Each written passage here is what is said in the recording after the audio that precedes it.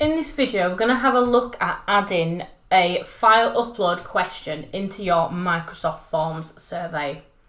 So this is really great when you want to capture documentation and maybe images, could be evidence, or it could be part of some information that your team share with you that you want to use a form to capture some details of. If your team are in the field doing work for clients, customers, tenants, anything like that, they might take images as evidence. They might need to fill in some information as well. You could use this to do that, which would be really useful. You can also just get any uploads from someone who's filling in your form, as well as asking other really nice bits of detail. So just like any other question type, I'm just going to click on Add New, and then I need to click on my drop down box and select File Upload. So it will just give you a quick warning the first time you do it, say that a file will automatically be created in OneDrive and the information of the person who's uploaded it will be held there as well. So you know exactly where that file has come from. Got space to pop a question in here.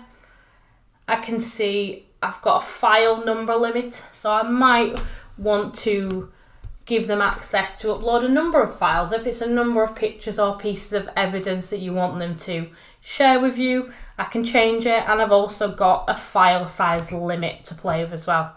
So once you pop your information in, telling them what file you want them to upload, then change the number limit and the file size limit to suit you. Just like any other sort of question type, I can copy, I can delete, and I can move this question up and down around my survey. I can also make this a mandatory question by leaving required toggled on.